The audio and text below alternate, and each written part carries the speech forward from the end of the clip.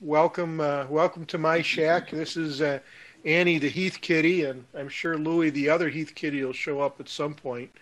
But I've got a presentation here on oscilloscopes in the shack, and it's not about how to use an oscilloscope. It's more about the different types of scopes and how they're important to ham radio operators and how your station is operating. So with any further ado, we'll get over and share a screen here and get the program underway.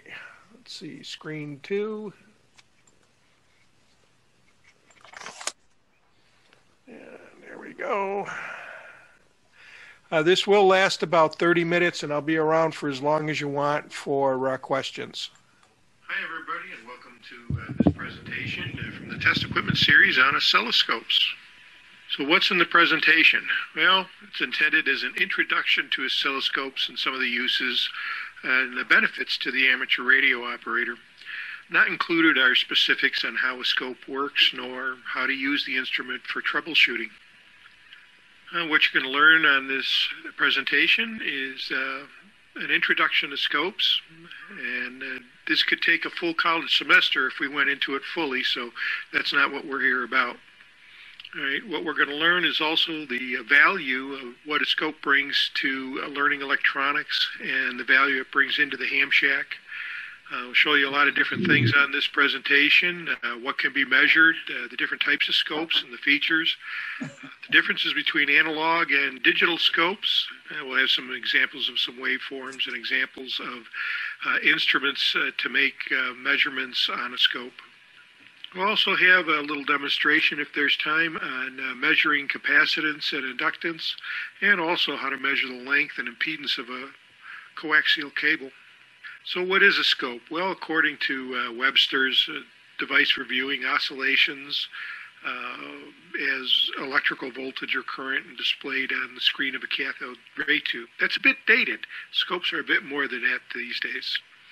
So we'll update it to Paul's definition here, a device for viewing the amplitude of electrical signals over a period of time, or frequency, or magnitude of current on a screen of a cathode ray tube, liquid crystal display, or a computer screen. What can you measure with this scope? Well, quite a bit, actually. Of course, voltage, current, impedance, capacitance, inductance, velocity factor, phase angle, resistance, power, carrier modulation, frequency, rise and fall time of various signals. You can view and decode digital signals. You can measure pressure transducers, and for many applications in the medical industry, such as monitoring blood pressure, EKG, EEG, and radiology, and so forth. So what can you measure with an oscilloscope in the frequency domain? That would be filter characteristics, response curves, SWR bandwidth, deviation, power bandwidth, IF alignment and bandwidth, receiver oscillator alignment if you're aligning a radio. Right. We can also use a scope in XY mode, which will give us the ability to measure frequency radio, passive component characteristics, characteristics of active components, diodes, transistors, and so forth. You can also use it as a RIDI tuning indicator in your shack, and you can measure RF amplifier linearity and modulation. In the scope technologies, the first scope and the oldest scope is the recurrent sweep. They're good as a waveform monitor. You can do some XY with them. They're not calibrated, so it's hard to measure exact voltages and exact frequencies. They're old tech, no longer manufactured, and they are a little difficult to use because you can't sync the waveform easily.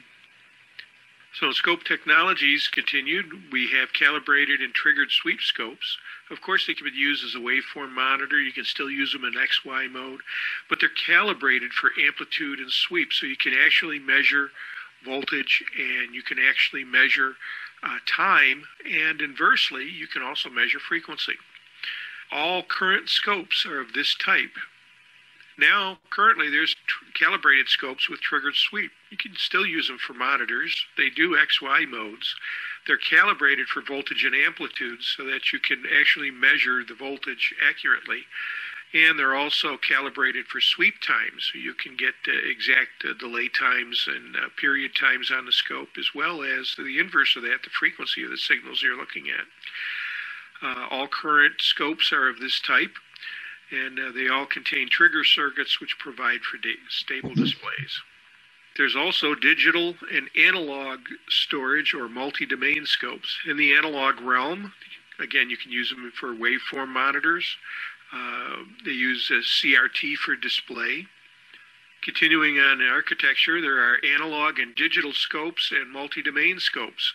In the analog realm, you can measure your waveforms, of course, and your CRT displays are used. They're best for rapidly changing waveforms, such as monitoring your audio or RF envelopes. High-end scopes can have cursors and math functions. More about that later. They're readily available on the used market for very low prices, often free. New analog scopes are more expensive than entry-level digital scopes.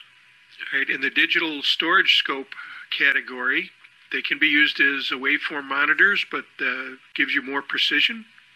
Used as an LCD display instead of a CRT. You can also display them on your computer.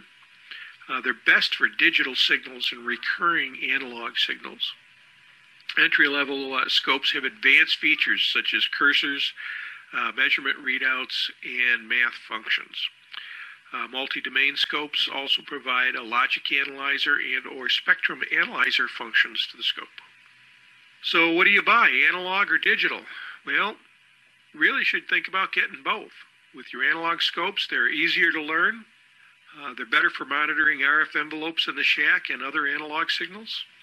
And digital scopes bring a phenomenal spectrum of measurement capabilities that are far more complex with a steeper learning curve. Regardless of what technology you go for, get as much bandwidth as you can possibly afford. In scope grades, we generally have two grades, service grade and laboratory grade. The service grade, such as this leader 20 megahertz dual trace scope, it is solid state with the exception of the CRT. Makes a good general monitor scope, and again, being triggered and calibrated, you have a very good scope that's great for a shack. Size isn't too awful big, but it is a substantial piece of equipment. In the laboratory grade, you have Tektronix and Keysight, LaCroix, and others that are in that laboratory grade, but they're very expensive. On the screen here, you see the Tektronix 11302A. It's a 500 megahertz analog scope with digital capabilities. It can store its waveforms, and it can give you a digital readout with cursors, so it helps with the measurements. This is a recurrent sweep scope, and that particular type of oscilloscope, again, is okay for monitoring. They don't have particularly strong bandwidth, but they're pretty decent scopes altogether. But you really want to try to avoid these if you can. Here's another Heath kit, the IO4510, and this is the kind of scope that you want to get. Between that leader that you saw earlier and the Heath kit, if you're going to get an analog scope, this is about the style that you're looking for. This one is 15 megahertz. If you're really going to start out, you should be up into 30 to 50 megahertz if you can find them. But they're dirt cheap, sometimes free. This was a $20 find at Hamfest, and I also found the leader at Rieta Ranch. It's a general flea market, and sometimes people show up with interesting stuff, and was able to pick up that scope for $20. So they're not real expensive. With the analog scopes. You'll see them on eBay with prices that are way too high. You throw in the shipping on top of it, forget it. I wouldn't buy any recurring sweep off of eBay. Currently, the digital scope realm, you'll find that the Chinese folks have done some pretty tremendous jobs getting the cost of scopes down. Here's a Rigel digital scope. It's 70 megahertz dual channel. I only have one channel displayed here in the yellow line in the center, and you got horizontal cursors for measuring the amplitude and vertical cursors for measuring time, and those results are displayed in the little square you see in the upper left-hand corner of the display.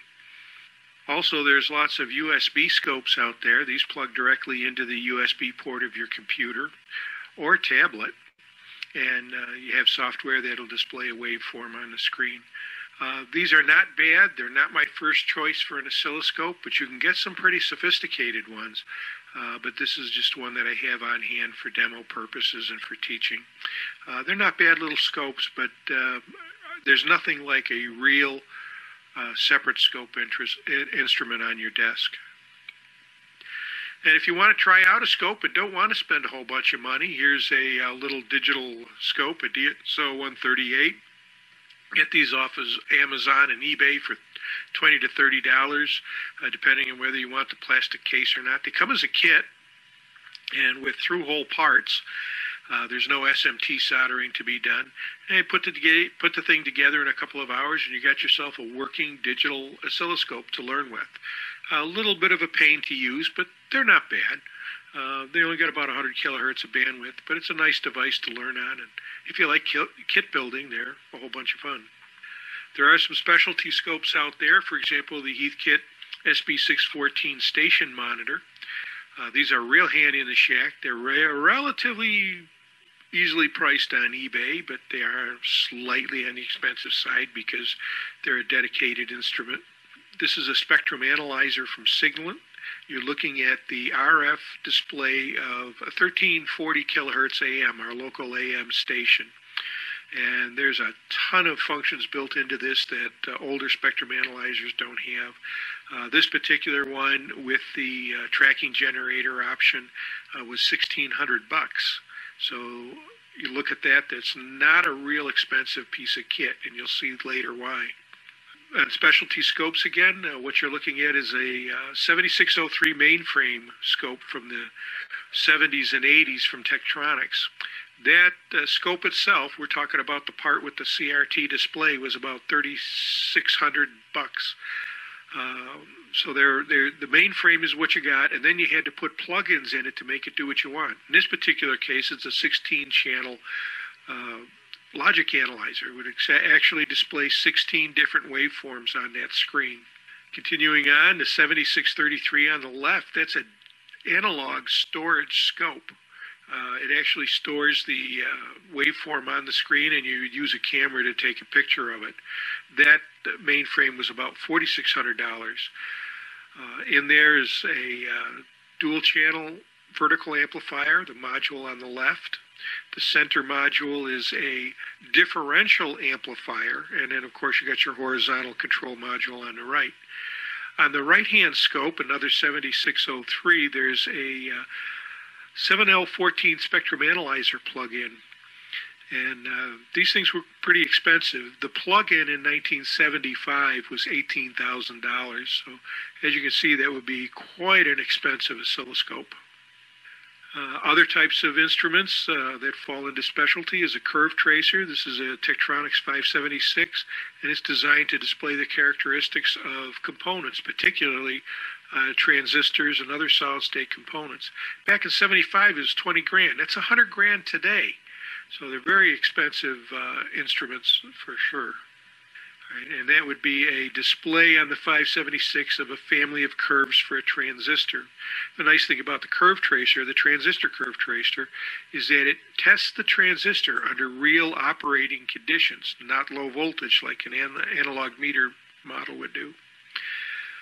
Back in the days of home electronics service shops in your neighborhood, your mom and pop TV store, they couldn't afford the $20,000 for a Tektronix curve tracer, but they could afford $295 or about $1,500 in these days for an add-on.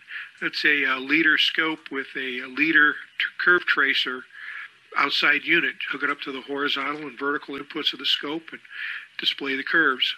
You can see on this one there's only 6 curves that it displays, whereas on the Tektronix it was 10. So these weren't nearly as comprehensive, but look at the price difference for sure. Right. Other specialty scopes are component curve tracers, and this particular one is a Huntron, and you can display capacitors and resistors, inductors and solid-state devices, but you can only do 2 terminals, so you would have to display the response of a terminal from emitter to base, for example, and base to collector on the screen with a separate measurement, and then you could test your transistor that way. So they were interesting instruments, but they were still rather expensive. Right? For example, you could get a Heath kit for about $250. That would be $2,500 in terms these days. That previous Heath kit that we saw, the dual trace triggered, that was almost $600. Multiply that by 5, and it was still a $3,000 scope. So you can see that these days the price of equipment has gone down dramatically. The real sad thing about the Huntron and that Heath kit curve tracer is that they were stripped down oscilloscopes with just a power supply in it to do the measuring. So you could actually use your regular plain Jane oscilloscope with this circuit and do exactly what the Huntron and the Heath kit did. Why they're still commanding such huge prices on eBay is beyond me. But nonetheless, here you go. This is all you need to make a curve tracer out of your regular oscilloscope. In order to use an oscilloscope, you have to have some sort of input signal from someplace, either through your circuit that you're working on, say an audio circuit that you're tracing out, or perhaps a RF envelope out of your transmitter, what have you. But if you're working with components or testing components or non-powered circuits, you have to have some sort of signal coming in. And for that, you can use an AF generator or RF generator, DC power supply, a pulse generator, a transformer, or other type of source so that you can get your signal into your components. So here we have some examples of signal sources. At the top is a function generator. That'll do sine, square, triangle waves up to 2 megahertz. Handy little instrument, but it's kind of on the old tech side. This one I got at Nearfest for $20. In the center is a fast edge pulse generator kit, and Alan, W2AEW, uses that to test his stuff. And you'll learn more about Alan in the presentation here as well. At the bottom is an arbitrary function generator, which is the digital modern equivalent to the function generator at the top. And that can produce a wide variety of waveforms. And you can even capture waveforms on your oscilloscope, export them to this device, and this device will reproduce those waveforms for further testing and analysis. So great piece of kit to have, but they are a little on the expensive side. This one was just under $300 for a 25 megahertz generator. So how do you measure components like capacitors, inductors, and others? Well, there's some really great videos on YouTube on how to do all that stuff, but about the best out there is Alan, W2AEW. He's the tech specialist, as a matter of fact, tech specialist coordinator down in southern New Jersey. And Alan is the scope guru of all time, my hero. His ability to work a scope and do magic with them is beyond belief. You really need to look him up on YouTube if you're interested in oscilloscopes. It's he's great lessons. So look for number 90 on his list of YouTube videos on how to measure capacitors and inductors. We can also measure coax, and Alan has a video up on that, number 37, using that pulse generator we saw earlier. And a little bit of math, you can actually determine how long a piece of coax is, and very, very accurately, depending on your oscilloscope. If your oscilloscope is accurate, then your measurements will become accurate. This comes in really handy if you're trying to create phasing harnesses and so forth. It's a great tool to have. So about scopes in the shack, that's why we're all here, is what can we benefit, or how can we benefit from scopes in the shack? Well, first off, current or recurrent sweep or triggered sweep scopes are okay, but the analog scopes are the best. Right? So whether you get a recurrent or triggered sweep, analog scope is the one that you want to start with for the shack. All right, and what you can use it for is to monitor your on-air signal for proper modulation, verify the accuracy of your watt meter. You can test or it's best for your tuning indicator for your RIDI signal. That's receiving signals, that is. You can monitor the linearity of your amplifier and other digital uses such as the FFT, Fast Fourier Transform math function, which will turn your plain Jane digital storage oscilloscope into a rudimentary spectrum analyzer. So if you suspect that a good portion of your energy is getting out in harmonics, you'd actually be able to use your oscilloscope to see that by using the FFT function. And Fast Fourier Transform is only one of the many mathematical functions that most scopes can perform. The SB614 is installed in my shack, so we've got some examples here of what to look for. Right, here's good modulation. You can see that the tops of the waveforms at the peaks are rounded. They're not cut off, so I've got good modulation here, good clear signal. Overmodulating, you start to outpace what your power supply can handle in your transmitter, and you'll notice that on the peaks of those signals, they're all squared off at the top. That introduces an awful lot of extra bandwidth to your signal. It introduces a lot of interference on the band, and so having this scope in your shack is a really good idea. Your ALC meter is okay, but this is the real McCoy. This is really looking at your transmitted signal, and you can see just how clear it is. You can't hear your signal because you're transmitting, obviously. Others can hear it, and they can comment on it. But being able to see your signal as you're transmitting gives you a real good idea of just how good you sound. Right. The other function of this particular device is to measure the linearity of your signal. What happens here is that on the X mode, or the vertical mode of the scope, you have your amplifier output that's giving you the vertical signal. The horizontal signal, making it go from left to right, is actually your input. In other words, your transmitter's, your transceiver's output goes in and makes the scope go horizontally. And if you get a nice trapezoid like this with nice flat edges, then you know you've got linearity. And if the signal goes out to a nice sharp point, you've got 100% modulation as well. So this is very, very important if you've got an amplifier in the shack, and a very good way to make sure that you're able to get a nice clean signal out. Here we're a little undermodulated, and you can see the point of the trapezoid is cut off. So we're undermodulated here. And here's where we start to get into real trouble. We've got too much modulation, too much drive, and we're starting to go nonlinear. You can see the edges of the trapezoid are starting to bulge out. And that front point, even though it's going out fully, the whole envelope is starting to shorten up on you. So this is nonlinear, overmodulated, and it's very easy to see on the scope.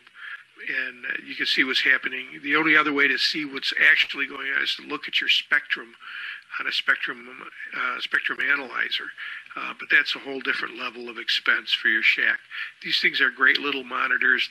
Every ham manufacturer makes one. Kenwood, Yaesu, ICOM. And of course these Heath kits, and these Heath kits are very plentiful out there. They're usually in the $100 range or so if you can find them. So hopefully I've convinced you that having a scope in a shack is important. But if you're new to scopes, and you're best off getting an analog to learn on. You can still get them out there. They're not real expensive. Often you can get them for free, and get as much bandwidth as you can afford. If you're purchasing an analog scope, make sure that it's working. Get a dual trace, get triggered sweep. Make sure it's solid state. But of course the CRT isn't, but that's okay. Right? Get as much bandwidth as you can get for your budget. You want to be in the 25 to 30 megahertz minimum, but if you can get a 50 megahertz or greater, that's even better. Right? As the functionality will increase at those 50 megahertz scopes and up. Most of all, though, get some guidance from your Elmer on purchasing a scope. If you're going out to a ham fest, which is not a bad place to buy them, up at Nearfest, you'll often see them on tables operating so that the seller lets you know that it's an operating scope. For a monitor scope in a ham shack, usually the service grade scopes are just fine. You get into the high-end scopes like the Techs and the Agilents and HPs and so forth. If you get a problem with those, they're kind of a pain to fix and get running again, as opposed to something like a Heathkit that uses standardized parts. They're easy to keep going. All right, if you're going to get into the digital realm, remember you've got a much steeper learning curve to get there, but the scopes are pretty inexpensive. You get a new scope in a $250 class, and we'll have a couple examples here shortly. Right? They're great when you're designing and experimenting, especially in the digital realm. They bring a tremendous amount of functionality that even the most advanced lab-grade scopes of the 70s, 80s, and even the 90s couldn't approach. The most impressive function is the math. Right? You see the formula up in the right-hand corner? W equals V squared divided by 50 ohms.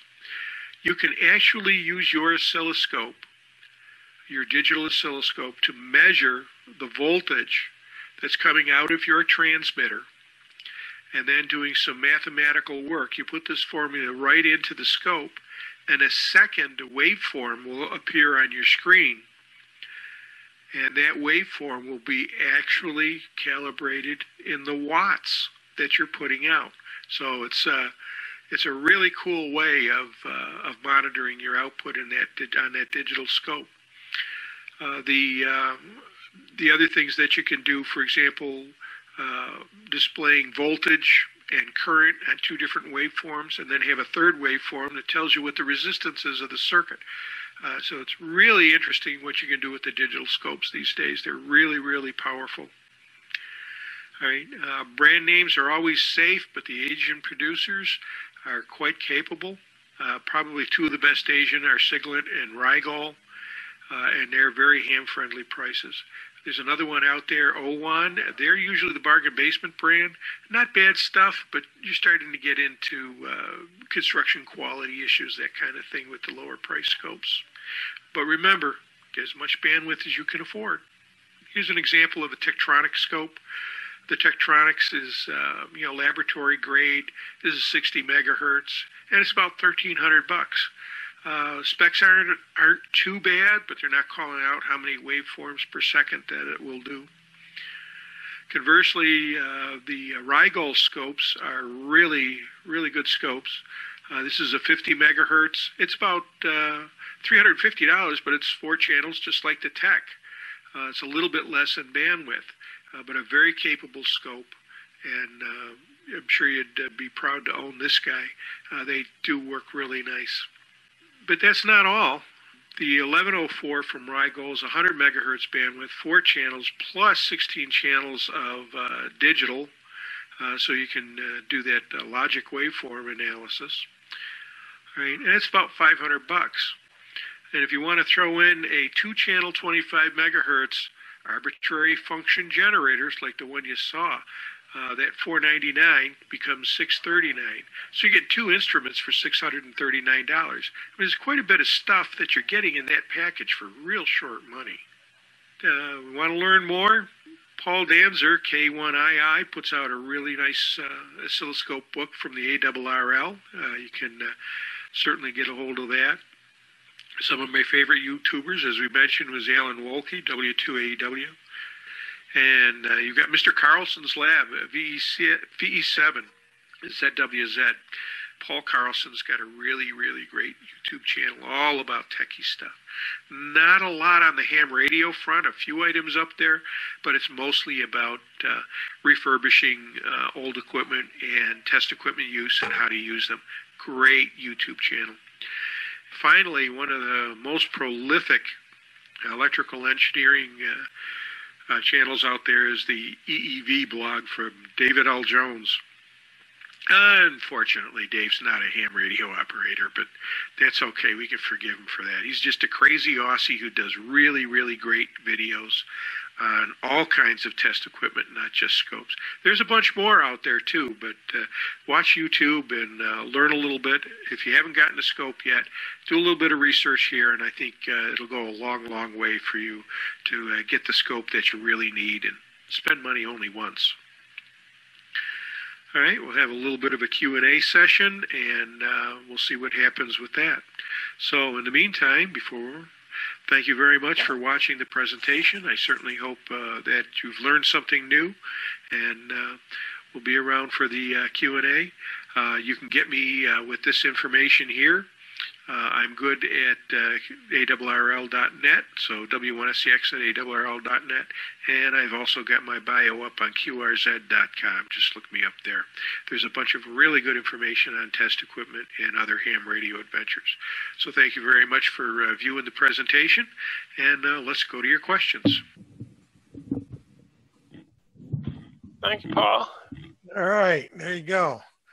Hope you all enjoyed it. They do have a couple additional notes on those links that were in the presentation. If you go to my QRZ page, they'll be in there at the bottom, and you can get to those other links. A couple of notes, particularly from Alan, W2AEW.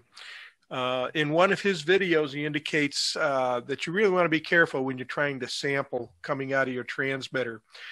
For example, you don't want to hook your scope directly to your output, but there's a number of ways that you can get samples. If you're using a tuner, you can usually, and you're not using all the ports, there's enough wiring running around inside. You can hook your scope to one of the unused ports. Just remember, don't transmit to it. Otherwise, you may damage the scope depending on how much power you're putting out. If you do want to sample directly out of your scope, there's a number of different ways of doing it. There are sampling devices out there, such as this one. You get an input and an output, and all it is a straight through. And there's a little sampler here. There's a BNC connector on there, and all it is a little loop of wire on it that will pick up on the conductor in the middle here. And then you can adjust this in and out as needed to get the sensitivity. But that gets you a sample that you can look at. If you're more interested in getting something that's actually calibrated so that you can use that math function on your digital scope, what you'll want to do is make yourself an adapter, or if you will, a probe. Here I have a UHF connector, which you would hook this part to your transceiver. And on one end, you'd hook your antenna. And then on the other side, you can build yourself a probe.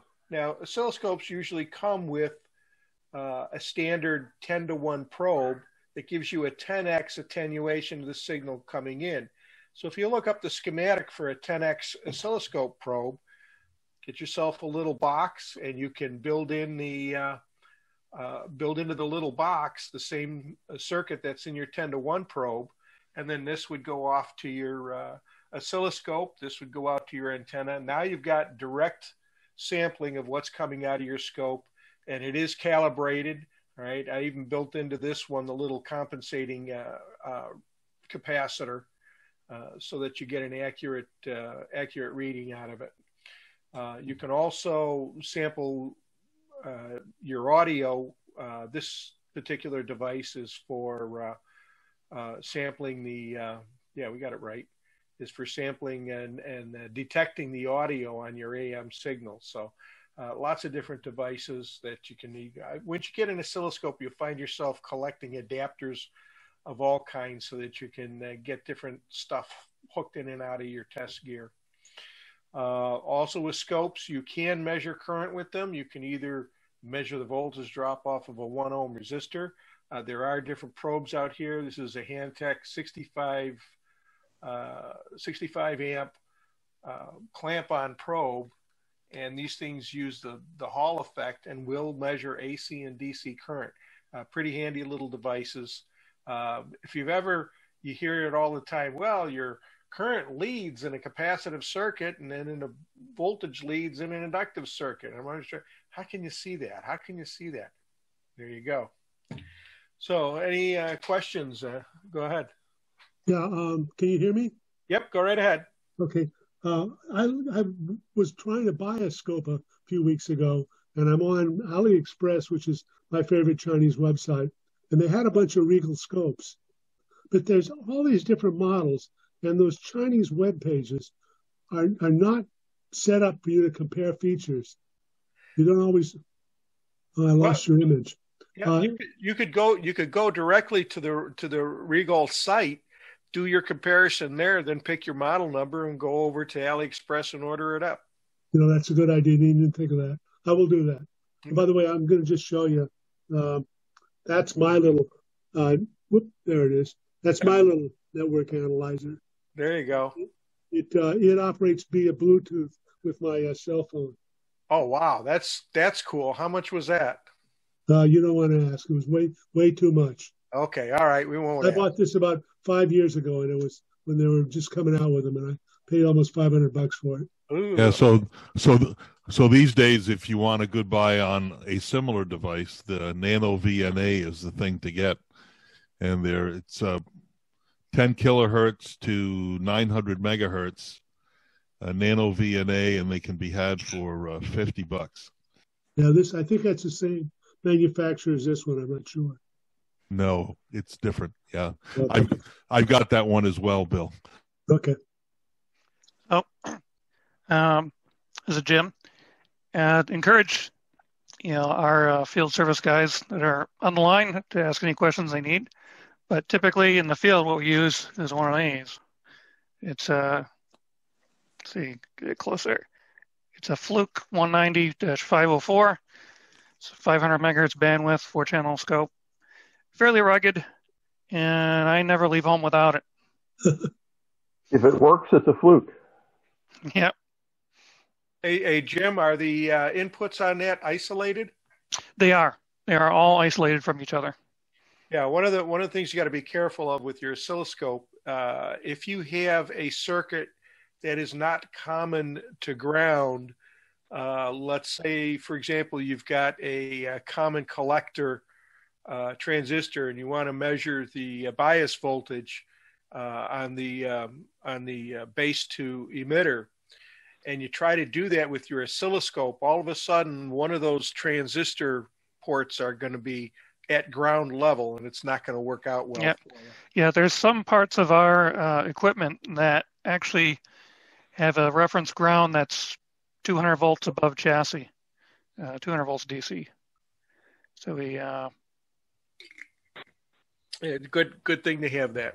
And that's what I mentioned earlier with the Tektronix scope. It had a differential amplifier on it, and that's exactly what that's for. It's got two inputs. It's only a single trace, but it's got two inputs. So you'd put one probe across one terminal on the transistor and the other one there, and they don't go to ground. They don't see ground. The only thing ground is used for is shielding. Anybody else? How many we got on the channel so far? We have 42 right now. We had a peak of 48. My guys, ask questions. Now's your chance. Hey, Paul, I've got an old. Go ahead. I have a quick one for you. Go ahead, Bill. Isn't analog storage, isn't that kind of an oxymoron? Don't they have to digitize the signal to store it? No, actually, Tektronix came out with the storage scope in the 60s. And what it is they will flood the screen with a flood of electrons, and they're not enough velocity to make the screen illuminate. But the minute that you hit it with a full blast of a full sweep with a regular electron gun, that image will have a tendency to stay illuminated because of those electrons flooding the screen. Mm-hmm. And it gives you a period of time where you can take a picture of that with a camera. I've got some examples of those scopes that I saw when I was in Vegas here a few weeks ago. They've got a museum down there, the National Nuclear Testing Site Museum, and they actually have a rack of Tektronix scopes. What are they, 7703s in rack format, all with their cameras attached, and the whole get up all wired together to measure all kinds of different stuff. That happens instantly for very short durations. And then the scopes will trigger. The cameras sense the trigger, they open the shutter, and you get that image onto those cameras. So a storage scope is a real honest to goodness thing, and they did it with flooding electrons on the screen. So it was still all analog. Did I answer your question? Yes.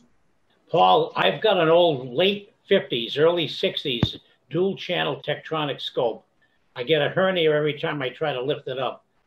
Is it worth trying to resurrect it?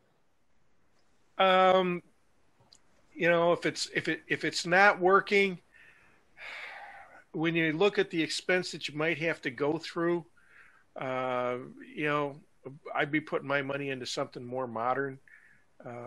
But that's just me. I mean, it depends on how attached you are to it. I mean, there's certainly great scopes. I've got a 1964 vintage 453 portable scope that was originally designed for IBM. And that thing still operates today. I still trust my life to it. These things just don't have a tendency to die, but at some point they all eventually will. Maybe it's just capacitors. Maybe it's more than that. You'd have to take a look at it. Hey, Dick, I've got two of those in my basement. I've got a Tektronix 535 and a 545. So yeah, and it's in the basement, right? Those are very nice scopes. My first oscilloscope, which I still have in the other room, is Tektronix 468, and that's a completely analog scope, but it had like a digital add-on. So there's almost like a little bubble top on it. Yeah, you can use it analog, no problem.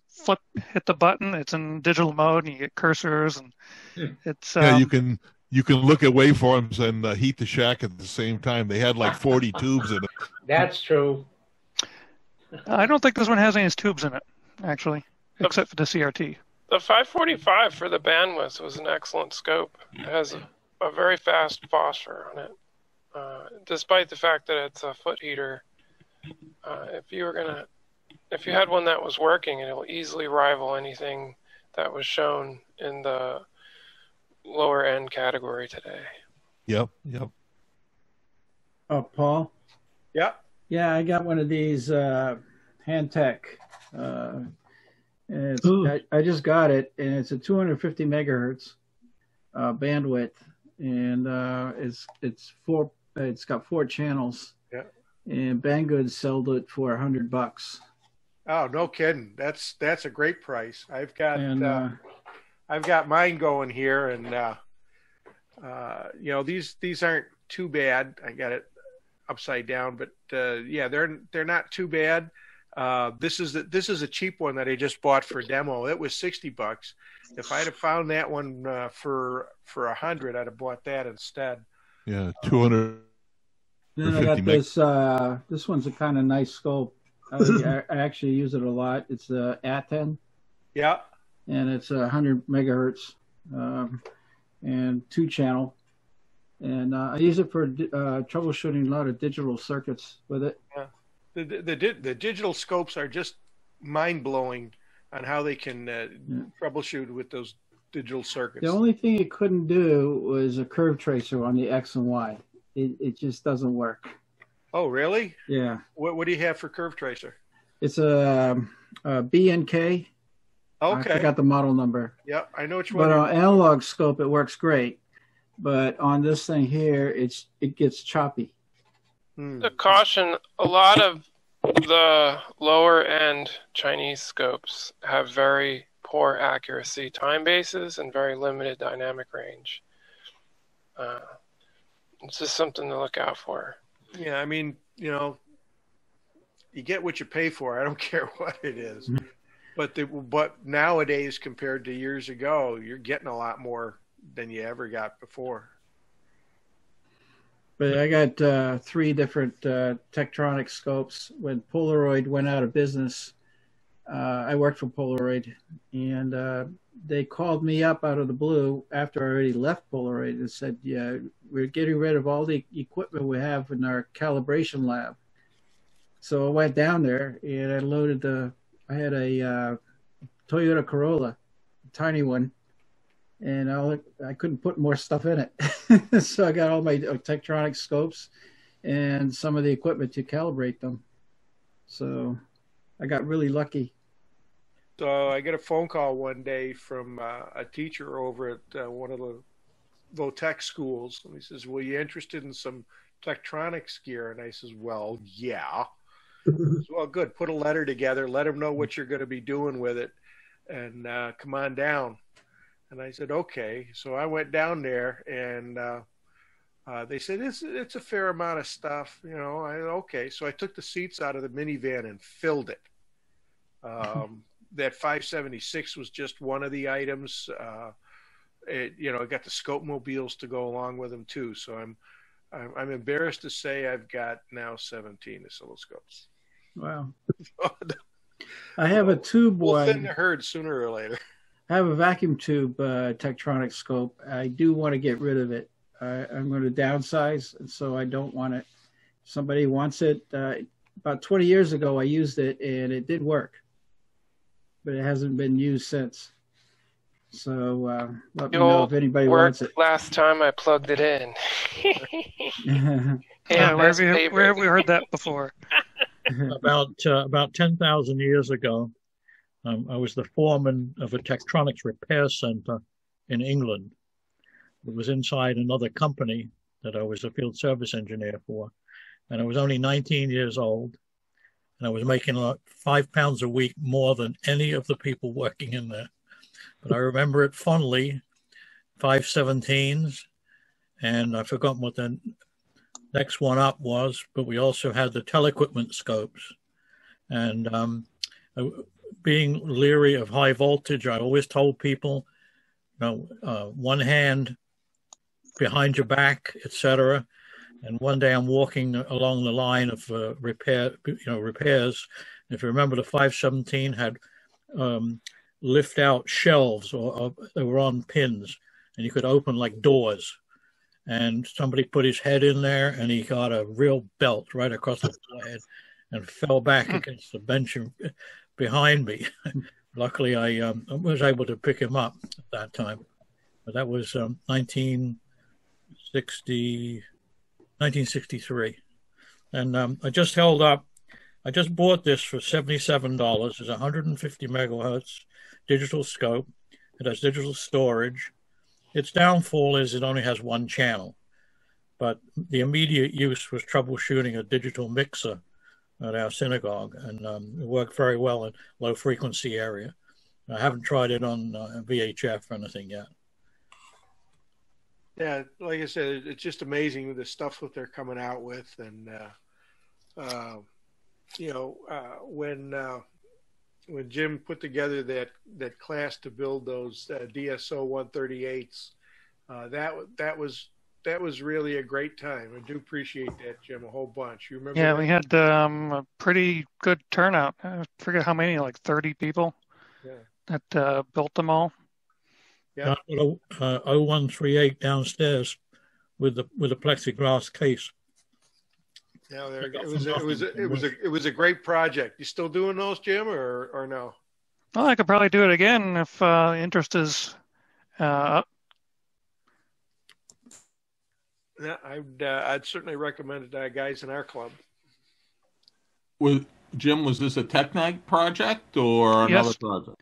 It was a TechNight project. It's the single channel DSO oscilloscope.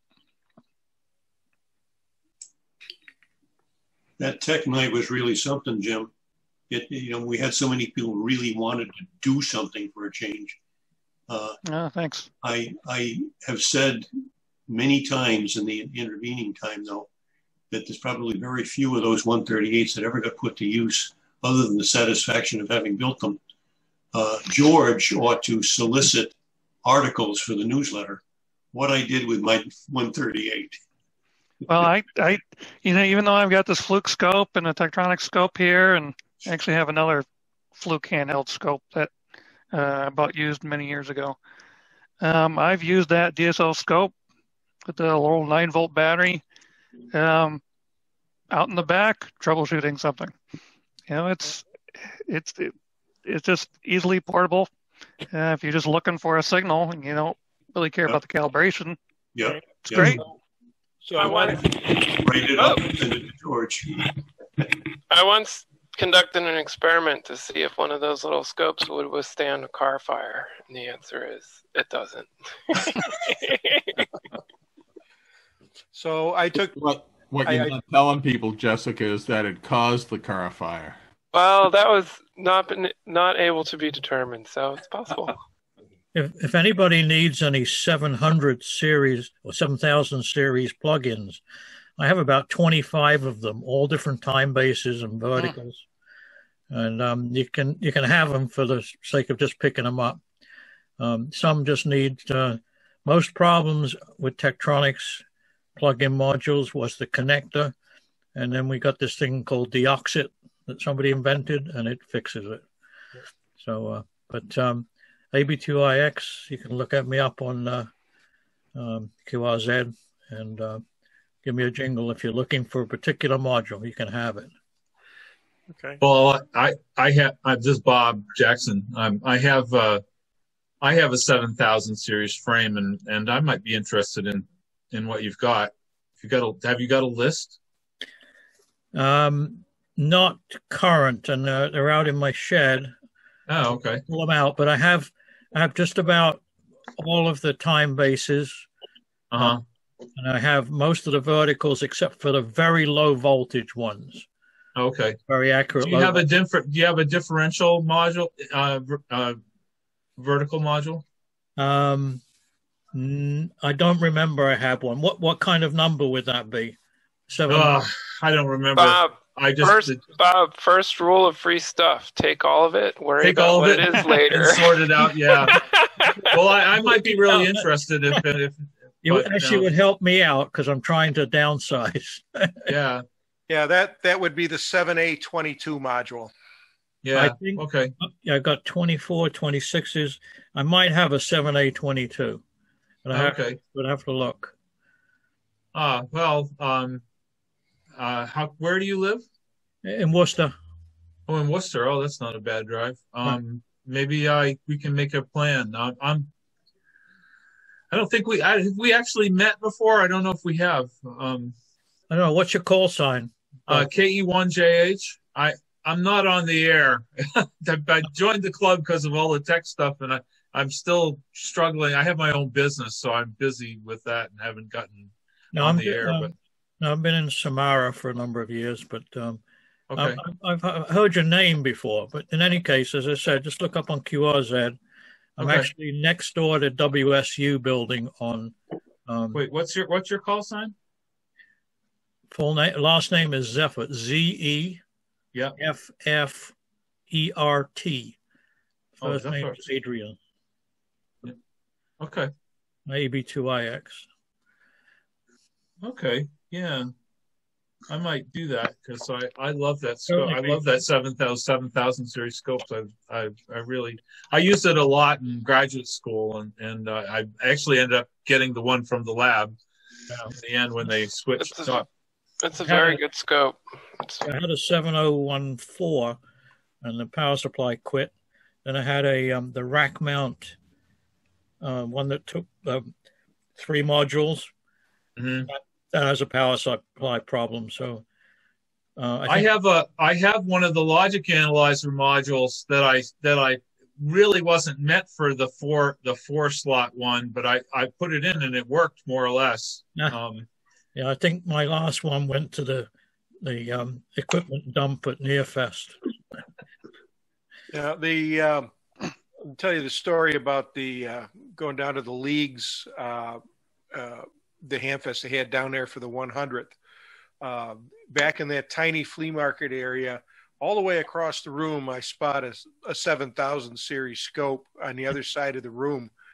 And I'm thinking to myself, as if I bring another one of those home, my wife is going to kill me. But, as I was walking a little closer, I started to look, and I saw the plug-in. And I said, wait a minute. And I didn't run, but there was nobody getting to that scope before me. And I parked myself right in front of it. And Yeah. it took a long time to get the guy's attention. And I says, does this thing work? And he says, well, I see the tag on it. It says lights up, but no trace. I says, does the module work? And he says, I don't know. And he pulls the box, and I say, how much is it? And he pulls the box back that's on the top, and it was $25. And I was thinking, I'm a quarter mile away from the car. This thing's got to go 40, 45 pounds easy. I got to go up 2 flights of stairs with it. For $25, I'm going to schlep it. Did it have an analyzer module in it? Well, I got it home, and indeed, it lights up, but no trace. But the module lit up, so I pulled it out, and I put in that $18,000 spectrum analyzer module into one of the other 7,000s that it worked perfectly. Yeah. The same motto that you mentioned before to somebody: if it's free, just take it, or very low cost. Yep. And I used the 7000 up until I got my TDS 754. It's a very good scope. Oh yeah, no doubt. Jim, to answer your question, do we use the DSO 138s? I wanted to get on. I was making plans to get on the AM rally, and I had a DX40, and I needed to find a microphone. I wanted to get a D104, but there's a lot of them out there, and do they work or not? So I'm thinking, geez, how can I test a mic? How can I test a mic? I says, well, I could look at it on a scope. And I'm thinking, well, how do I take a portable scope? Wait a minute. So I packed that thing in a backpack, and I'm thinking, well, while I'm at it, I'll take a digital multimeter with me. I've got a portable audio generator, and I've got, and next thing you know, I've got a portable lab in my backpack. So yes, that it doesn't get used for much else, but it certainly gets used for going to flea markets and stuff. So you got something to test something with. Yeah, the last little project I put together is this little thing. Oh yeah. It's maybe a little bright. It's a little Nixie tube clock kit. That's driven neat. by an Arduino. Yeah, that's neat. It reminds me that I have a Hanukkah lamp set up that's made of 7-pin tubes, and the filaments are lighted. And a friend of mine built them, and there's a bunch of toggle switches on the front to switch in. When you turn it on, there's the middle candle we call the shamus, and the first day. Then you pull the switches, and the second, the third, the fourth, and all the tube heaters light up. It gets very hot, but it is fantastic. I wish I had a quick photo to show you. You can make a 7-tube receiver out of it. Well, they're all bull tubes, as long as they had 12-volt filaments. That's all he used. Has anybody ever heard of B&F Enterprises? You got to go back a ways, but B&F Enterprises, I think they were out of Natick or Framingham. Yes, yeah. Salem. Okay. Salem? All right. Well, wherever they were a parts supplier. Behind me, let's even turn this light off a little bit. Behind me, right here, is their Nixie clock that they sold kit form way back in the 70s, early 70s, and recently had the opportunity to scab onto that and bring that back to life. That was a very interesting kit. So now I've got a real Nixie clock running here too. So any more scope questions from anybody? Don't be shy. Including our FSEs. Ask away. No, my questions are beyond the scope. Oh, this is beyond the scope? Okay, all right. Yeah, check, for how to use bazillion and 63 YouTubes out there. Stick with Alan. MJ Lorton is another one. There's just so many really nice scope videos out there for learning how to use them, the specifics, especially Alan Wolke. One of these days I'll get a chance to meet him. We converse every once in a while, but he's a great guy to help out with the scopes, and the videos are real down to earth, real easy to understand. And like I say, he does a great job, and you just salivate over the gear he's got in his home lab. Of course, working for Tektronix, I can see that. This is Victor, K1VEA. How you doing, Victor? Hi. Question is, you saw some information there about the different kits coming in from China. Is there anything out there that replicates the what Heathkit used to make for the shack? Is there any current generation of something that could be easily modified to do what Heathkit used to do with that shack scope? Yeah, with the station monitor, you can do that with any oscilloscope. Again, if you go back to Alan's YouTubes, he has a circuit to build that will sample the RF and get the demodulated signal, so you can look at that trapezoid.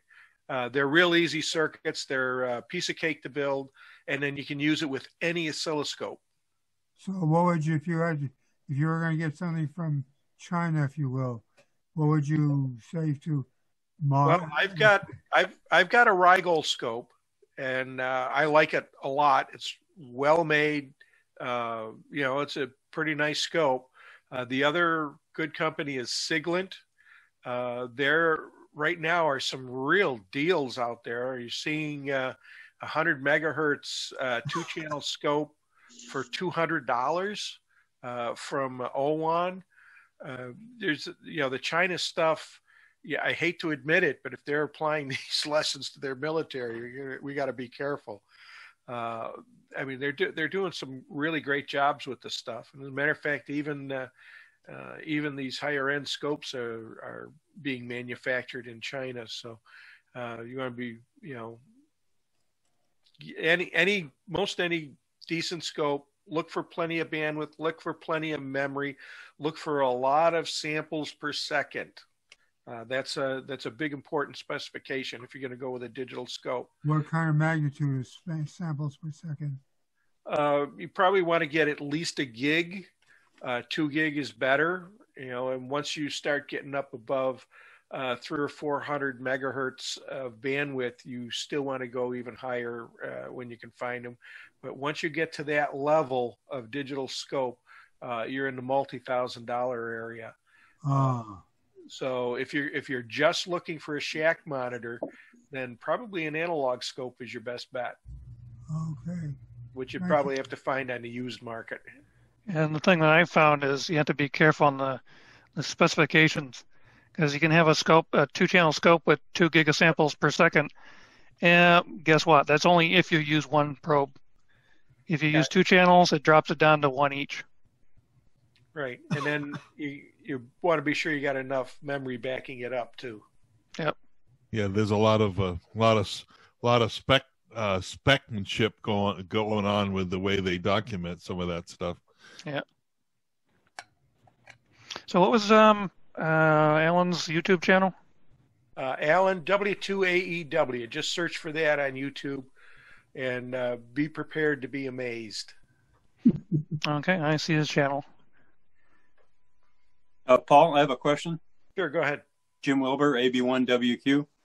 Some of these digital scopes have math functions where you can get a plus B or A minus B. How effective is, say, an A minus B math function to get like a equivalent differential input if you don't have an isolated input? Yeah, it will do that. If you're doing DC, for example, which of course you probably use a meter for anyway. But remember that B minus A or A minus B function is going to give you a trace. Doesn't give you a digital readout. It gives you a trace of what you're looking at. So if you're looking at a varying signal, your trace is going to show you a varying signal as well. What's the bandwidth of that math function? Is that computed or is it done electrically? The real difference between that and a differential probe is the common mode range. The common mode range, when you use 2 channels plus math, is limited to the single channel common mode, which is just the scope's input range. If you have a differential probe, typically they can have a much larger common mode offset. Answer your question? Well, assuming you don't have an extreme common mode requirement there, is the bandwidth of the math function equal to the bandwidth of the A or B channel? Yep. For sure. Yeah. Yeah. Okay. Yep. Okay.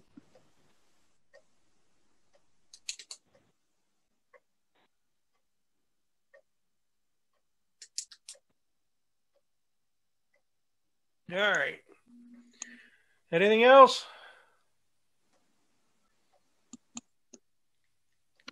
All right. Thanks, guys. Appreciate it. Thank you. Thank you. Thank you. Thank you very much. Thank you. We really Thank you, appreciate Paul. it. Great job. Thank you. Thank you, Paul. Thanks. Thanks, Paul. Take care. Thank you, Paul. All right. I've got another one coming up on multimeters, hopefully by the end of December or so. All right. All right. See you later, guys. I'm going to get out of here. Okay. All right. Bye. Thanks again. Good night. All right. Thanks, everybody. We'll Yeah, see you're you welcome. next month.